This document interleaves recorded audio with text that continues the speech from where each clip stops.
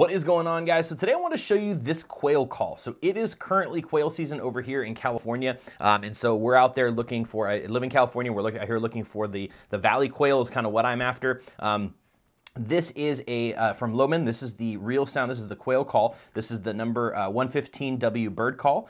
This one is primarily designed for California topknot quail, aka valley quail, kind of is what we call those, but works perfectly for bobwhite quail as well as chukar. Apparently you can use this as a hot call. I'd have to kind of practice that a little bit, but it's all wood construction, and then you have a rubberized reed that runs through the middle here, and it's just a nice little slit.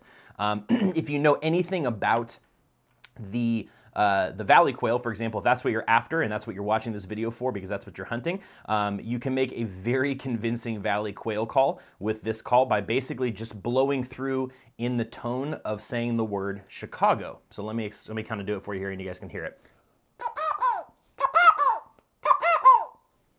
So, I mean, it's not perfect, but it is very convincing. Quails call back repeatedly. And so I guess that's one thing you should probably understand is if you're looking at quail calls, what most people will think is that brings them to you. In actuality, what you're trying to do is get them to respond so you get a direction to move in. It's less of a call and come towards me and then I can hunt you. It's more of you kind of getting a direction for them, getting them to respond to your call and then moving in that way. And so again, it's just basically very simple. You just blow right through this section here in the way of saying Chicago, and you end up with this.